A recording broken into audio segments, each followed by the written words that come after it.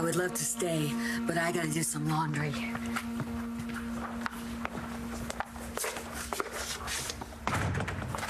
What's that all about? Something you want to tell me?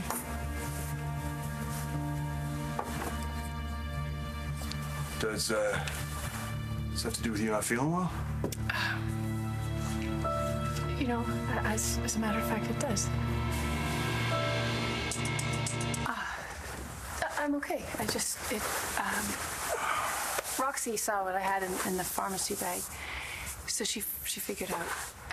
And what? You not feeling well? Yeah. Oh, wait, I almost forgot.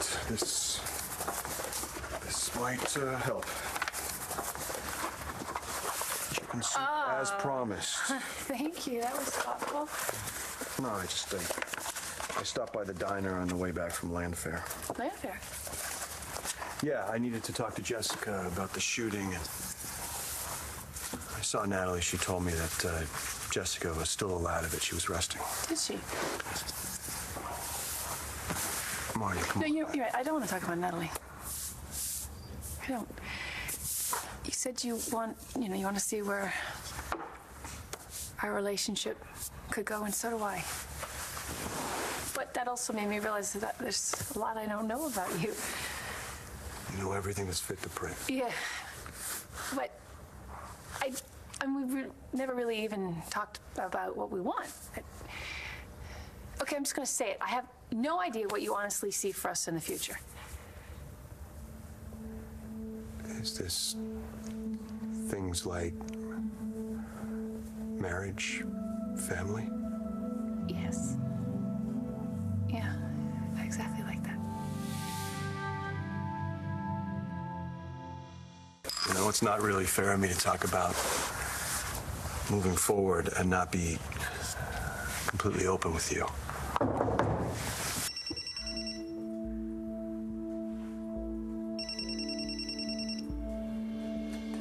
You've reached Marty Saybrook. Please leave a message and I'll return your call as soon as possible. Hey, Marty, I hope you're feeling better. We'll pick up where we left off, I promise.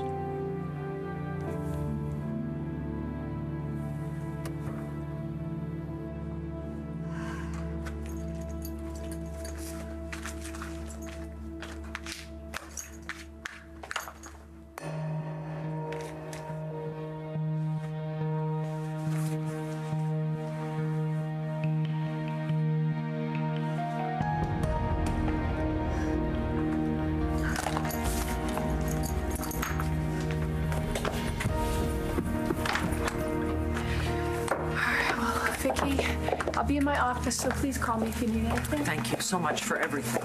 Of course. Don't worry. We're gonna figure this out. Oh my God. Marty and John are gonna have a baby.